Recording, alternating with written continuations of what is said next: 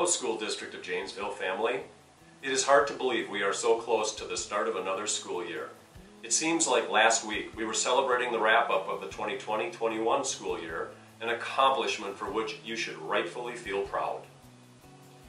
And while the summer break seemed shorter than we would have liked, I hope you were able to use time away from the day-to-day school duties to relax, refresh, and recharge with your family and friends. So here we are, about a week before students return to our buildings, and I have to say, I am delighted you are part of our amazing learning community. I welcome and value your positive energy and dedication to excellence in education, and I look forward to working with you and your students. The past 18 months have been unique to say the least, not just for our students and families, but for all of us. That being said, we stand at the beginning of a new school year, and I want you to think about how we rally for our students and families, working together to offer as normal a school year as possible for everyone. So much was different about last school year: the social distancing, the masks, no field trips, no classroom volunteers, modified athletics and club programs, no 4th and 5th grade citywide track meet, just to mention a few. We have learned much, and we are applying that knowledge to our plans for this year. No matter what your responsibilities are in your work with the School District of Janesville, you play an important role in the growth and development of our students. Hungry children cannot learn. Thank you to everyone on our school nutrition team. Our school custodial and maintenance teams did championship work keeping the buildings clean and maintained, which played a huge role in keeping our students in school. Our nurses, well, on top of your already busy workloads covering multiple schools, your contact tracing efforts were Herculean and again helped keep our students and colleagues safe.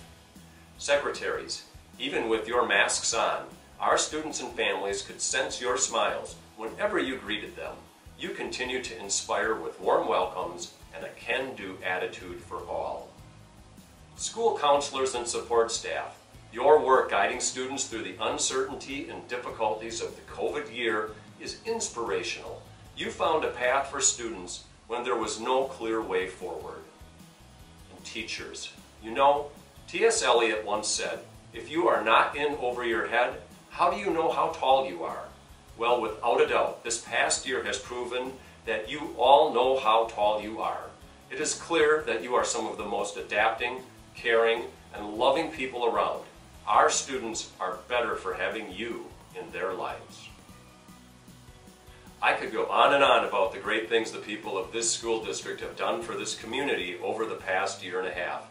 There are more people to thank, but as wonderful as it is to reflect on and be proud of our accomplishments, we have to look forward. The 21-22 school year is here, and we have one chance to make this a memorable year for our kids. We have one chance to make every child feel welcomed back to school. We have one chance to help a child new to school make friends. We have one chance to help the child struggling with reading or math find the tools to achieve success. We have one chance to connect a student with an interest outside of the classroom, be it through sports, art, music, or robotics. We have one chance to make the educational experience we create in our schools be the best possible launching pad for our students' future success. For our students, one chance is all they need, and I know we are all ready to give them that opportunity. With that said, I say that I am excited for what lies ahead. We have construction projects wrapping up and kicking off, thanks to the trust the community has placed in the district.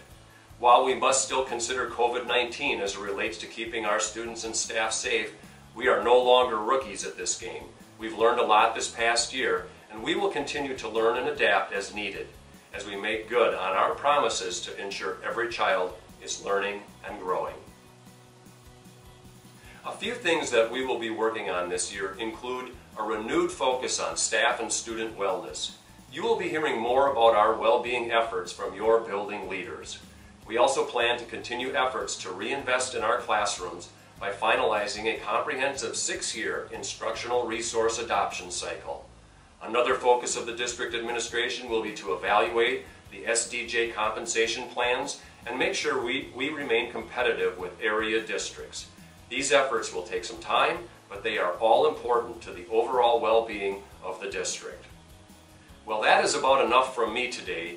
You all have a great deal to do in preparation for the start of the school year.